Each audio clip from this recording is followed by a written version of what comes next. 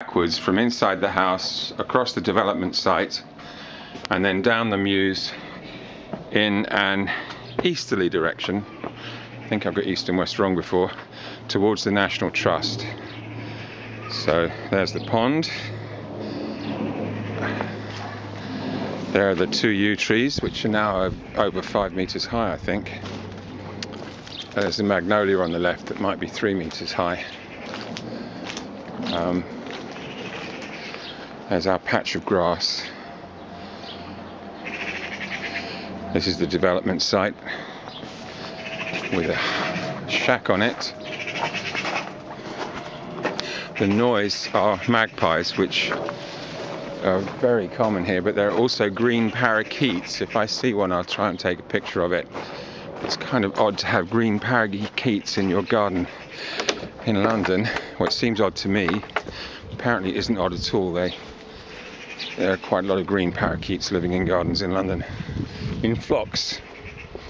So this is the Mews. There's a school on the right after a big retaining wall, a drop of about 2 meters. And we're approaching the National Trust site called Sutton House. There's a sort of garden development, or I don't know, seedlings. And here's a neighbour who's a friend of he's a director of Friends of the Earth, I think. And he's got 2 shacks, and he also keeps chickens. And here's the National Trust site with children playing on it, so I'm not going to sort of stick my nose in there. But that's the access from the Mews to the National Trust site.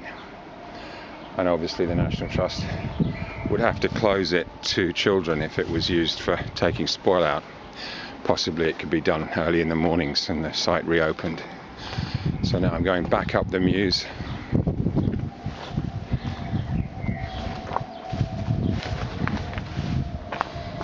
Another shack.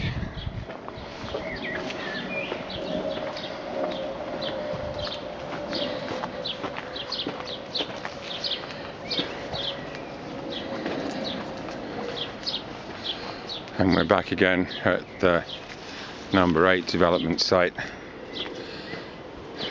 And I'll